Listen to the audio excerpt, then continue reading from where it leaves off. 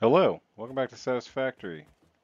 I'm Maker Gaming, and yeah, my last episode I did a tips video on how to create any angle using beams and trig, and today we're going to look at all the information from our last video condensed into a few blueprints. I'll just show you how to use the blueprints.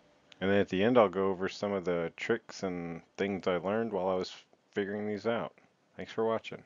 Okay, so these are the 7 blueprints in the pack. They are located in a folder in the description of this video.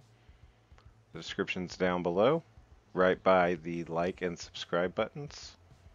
And yeah, this is the names, and then this is how to use them. So for the 5, 7, 9, and 11 polygons, they're all going to be the exact same method shown here. So we're just going to pick a side. We're going to do 5 foundations here. And all of our blueprints are set to this down arrow. It's supposed to be pointing at you while you're working. And you just set the first one. You can use H for nudge and get it right there where it's directly above the last foundation to the right.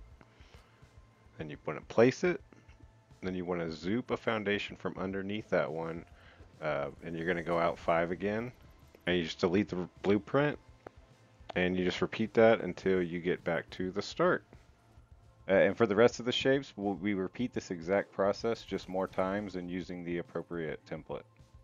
And then we'll talk about some imperfections you have to deal with the 7 and the 11, but first let's look at the triangle because it's a little different.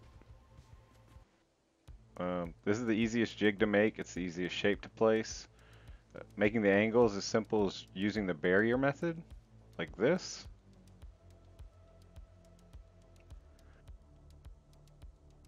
And then for placing, you just want to lay out the foundations for whatever size you want, pick a side, and then you just place the template on the 2 end foundations.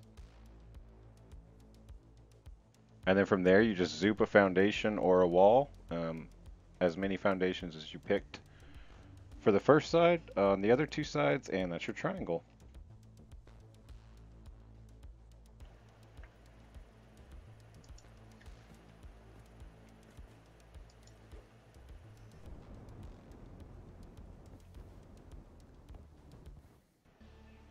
Alright, so now we need to go over the imperfections.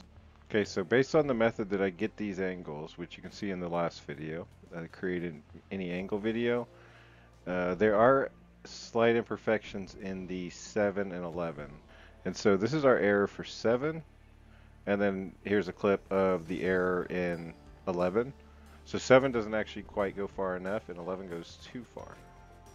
So now I'm going to show you just how to fix that method. They won't be the exact same links on that last side, but the edges will be perfect.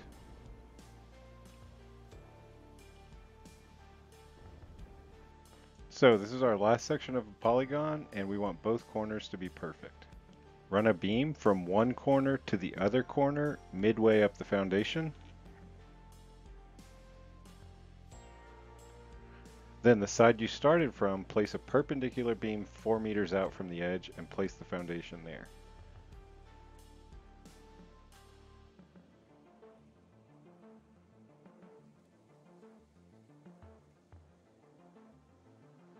That fixes the first edge.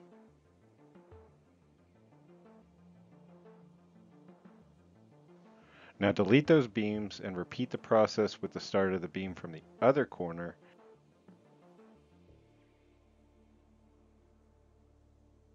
And now both edges are perfect. And that is our gap. The only issue for building is that now one side is slightly larger or smaller than the other sides. Okay, and this is the exact same method again in time lapse for the 11-sided polygon. Yeah, just if you need a second look at it from a slightly cleaner angle, just slow it down if you need it. So that's the error in this method. Otherwise, triangle, pentagon, 11, I'm sorry, the 9, those are all perfect.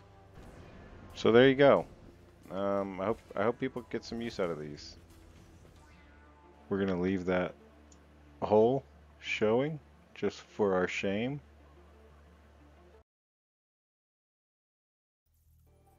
Making star patterns after the shape is really easy.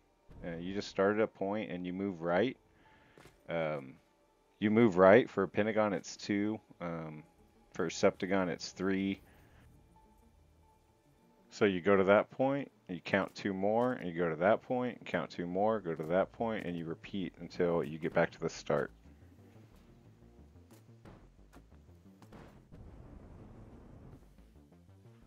For larger shapes that are over 40 meters across, there is a trick with beams. So you could place the first point of the beam, then you can point the end of a beam to any point, even longer than that 40 meters, and the beam will place in that orientation. So just do that as many times as needed to cross the shape.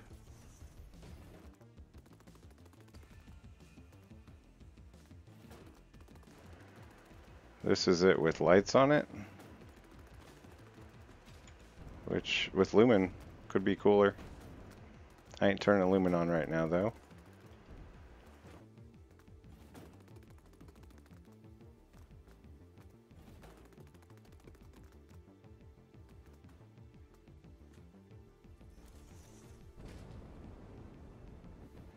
With the stars made, it's no hard thing to add walls to the beams.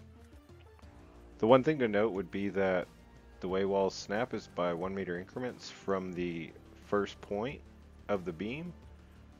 So this side's going to be dead on, but this side over here isn't exactly right. That's a bad example because it's still pretty close. But the way you'd fix that is once you've got the beam going for that way, then you want to come and reset it from that direction.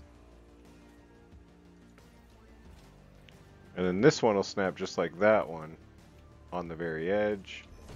And then you overlap somewhere in the middle, and now both sides are perfect. So this is taking a little bit, you know, to some sort of conclusion. Could do more.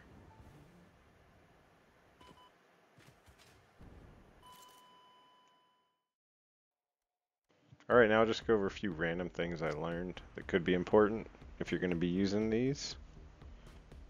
Oh, and also the 1 and 5 degree blueprints, they're in there. Use them. Use them with your regular methods to add 1 and 5 degrees where you need to. Self-explanatory. For this one, if you're building in the air and not on the ground, and you're having trouble aligning the blueprint, you can add a foundation behind it, and that'll give it a platform to rest on. Like so. This is just showing that it's really easy to just add ramps to any of these polygons going inwards, and you end up with some pretty cool geometric patterns in the middle.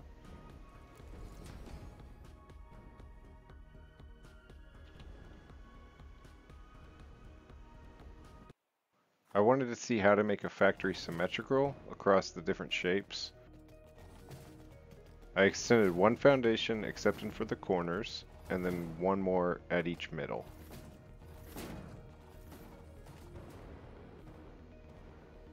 And I didn't record the rest, but I set up some lifts in the center and made a couple constructors fit on each side. And yeah, I like how it came out. But yeah, this was just a sample to prove that I could, you know, make a factory work in a symmetrical setting for one of these. So yeah, I'm going to turn this on and get out of here. So thanks for watching, and let me know if you have any questions. Anyways, a couple things that made me laugh, and then I'm out of here. Thanks for watching. So yeah, that could be something at the top of one of these towers or something. Anyway, that's how you put walls on a beam. And then your air is in the middle, which, you know, has a purpose. It looks... oh shoot.